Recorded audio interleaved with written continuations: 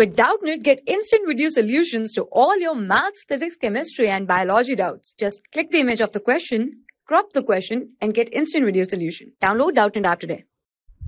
Hello, the problem states that determine the charge on the capacitor in the following circuit. So we are given with a battery of 72 volt and 6 ohm, 4 ohm, 2 ohm and 10 ohm resistance are connected, and this is 10 microfarad capacitor which is connected. So in the steady state we have to find the charge on this capacitor.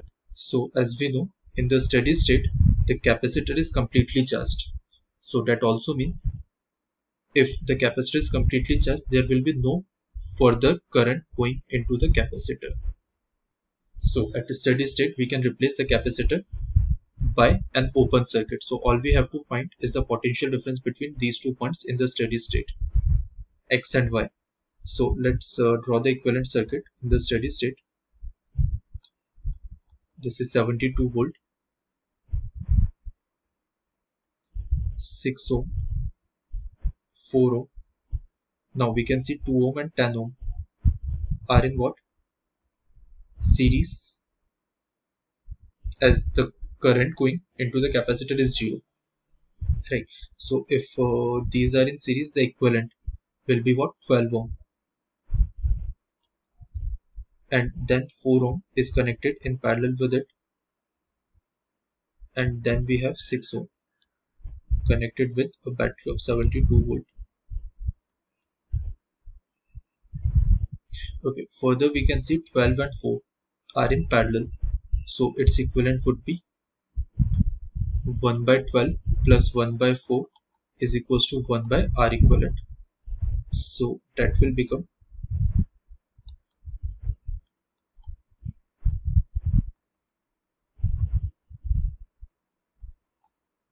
this is 4 by 12, which is 1 by 3. So equivalent resistance is 3 ohm.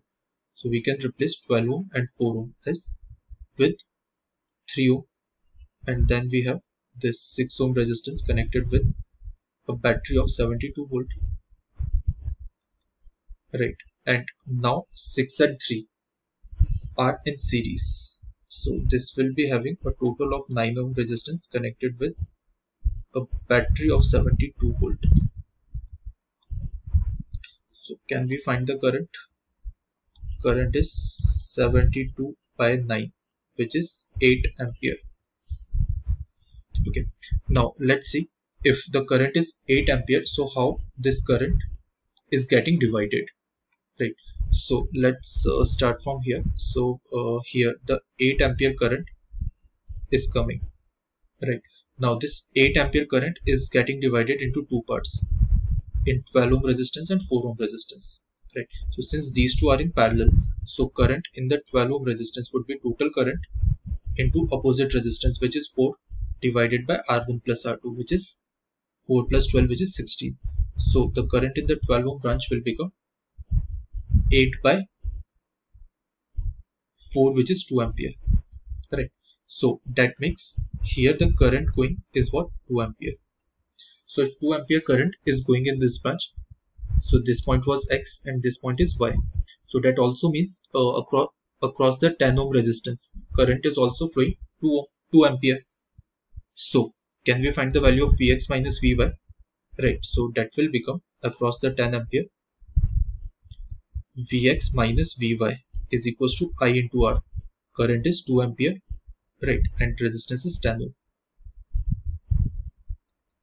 So this is 20 volts. And as we know the potential difference across the capacitor, which is 20 volt, so the charge on the capacitor is C into V. So capacitance is 10 microfarad and volt is 20. So it is 200 microfarad. Sorry, 200 microcoulomb. 1 farad into volt is coulomb. So 10 microfarad into 20 volt is 200 microcoulomb. Right, which is given to us in the option D. I hope this helps you with the answer. Thank you. For class 6 to 12, IIT JEE and NEET level. Trusted by more than 5 crore students. Download Doubtnut app today.